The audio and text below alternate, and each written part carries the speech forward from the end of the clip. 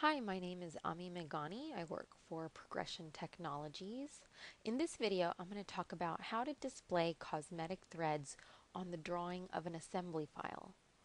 Now, you should know that cosmetic threads appear automatically in a part file, but if you're adding a whole wizard feature on an assembly, you will have to import the cosmetic thread. So I'm going to talk to you about how to do that. So here's a drawing of an assembly. Oops. I'm going to open that assembly, and the first thing I'm going to do is make sure I turn on shaded cosmetic threads. I want those to be visible in this assembly. So I'm going to right click on annotations and go to details and select shaded cosmetic threads. Now if you don't want to do this step every time, you'll have to change this on your template. So that part is already done for you. Okay, now I'm just going to insert a whole wizard feature. Just going to choose something threaded and then position it. I'm just going to position it somewhere here so you can see it.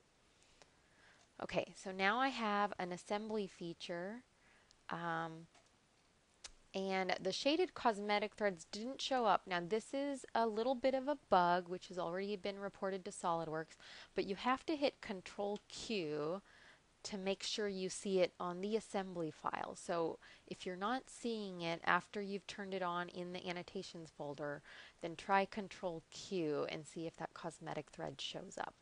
So you have to see it in the assembly file before you can move on to the drawing file and make sure it's visible there. Okay, so let's toggle over to the drawing and zoom in, and you can't see it, and this is because you have to import those. Okay, now here in this file, let's go to the annotations folder and go to details and make sure shaded cosmetic threads are on again.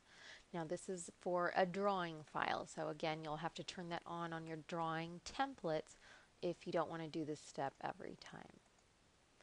Okay, so now I've turned that on, and now we can import. You go to Insert, Model Items, and then you can just choose the assembly. And just make sure you have the cosmetic thread button selected and click OK. And now you see that it appears with a little bit of a call out. Okay, if that's not what you want to see, maybe you want to see something shaded, you can choose the shaded view and you'll see that cosmetic thread is there. The program does understand that it's there.